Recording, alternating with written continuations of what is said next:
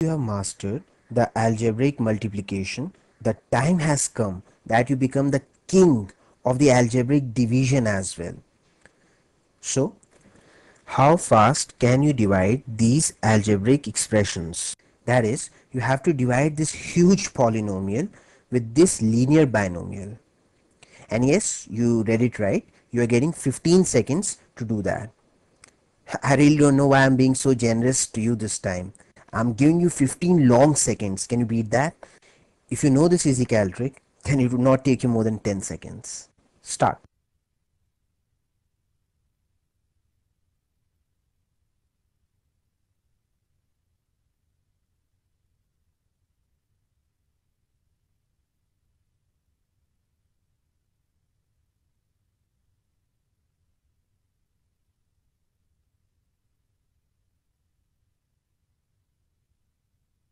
Your time is up. So let me do it. X cube divided by x is x square. And you have the first term of the answer. Put plus 2 over here. Plus 2x square minus 9x square is minus 7x square. So I'll put minus 7x. And this is the second term of the answer. Plus 2 times minus 7x is minus 14x. Minus 14x plus 17x is plus 3x. So I'll put plus 3, and this is my final answer. In case you want to know the remainder, I can even tell you that. Plus 2 times plus 3 is plus 6, plus 6 minus 4 is plus 2. So the remainder is plus 2.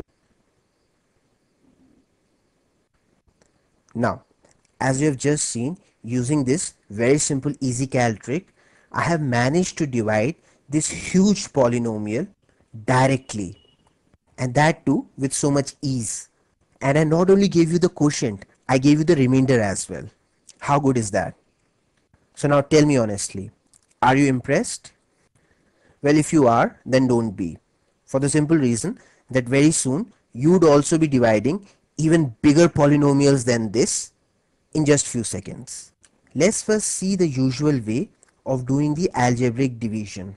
The name of the method is long division. You might already be using it. Now, as the name itself is long division, so you know what to expect. You start by dividing the first term of the dividend by the first term of the divisor. X cube divided by x will give us x square. In case you are wondering, how did I get x square on dividing x cube with x?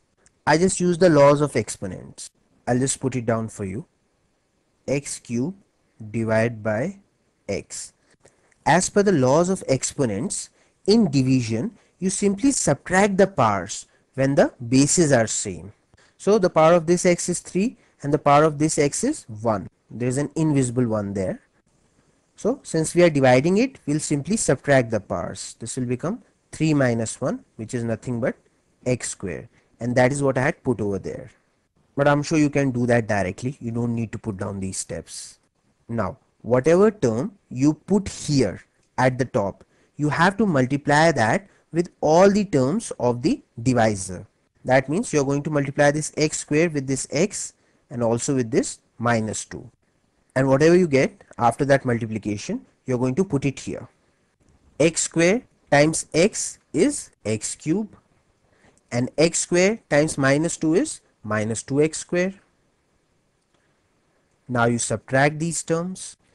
Now you might be already aware that subtraction in algebra means changing the signs and then adding the terms. Since this is plus x cube, so it will become minus x cube. We change the sign, and this is minus 2x square, so it will become plus 2x square.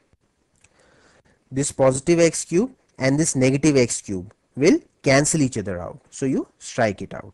Minus 9x square plus 2x square is minus 7x square. And you simply drop down these remaining terms.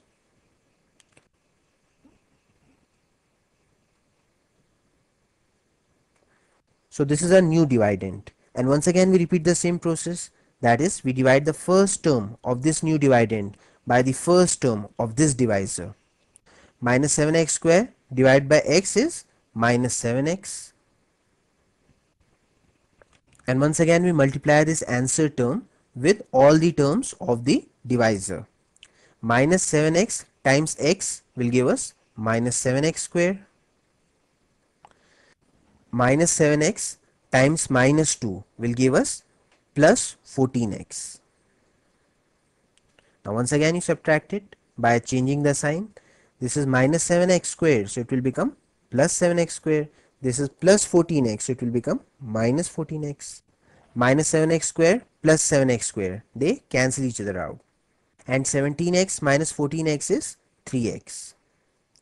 Drop down this minus 4. So this is our new dividend, and once again we repeat the same process again, that is divide the first term of this new dividend with the first term of the divisor. So 3x divided by this x is 3, so we put positive 3 there. Now multiply this 3 with all the terms of the divisor. 3 times x is 3x, and 3 times minus 2 is minus 6, and once again you subtract it by changing the sign. This is plus 3x, so it will become minus 3x. This is minus 6, it will become plus 6. These terms cancel out. This is minus 4 plus 6, which is plus 2. And finally we have solved this question.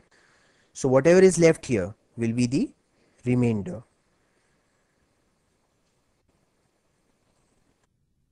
This answer that we have got at the top is called the quotient in technical terms.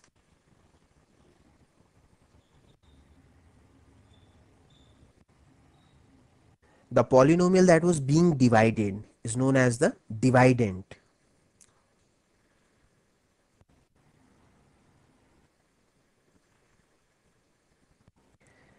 And the polynomial that was dividing is known as the divisor.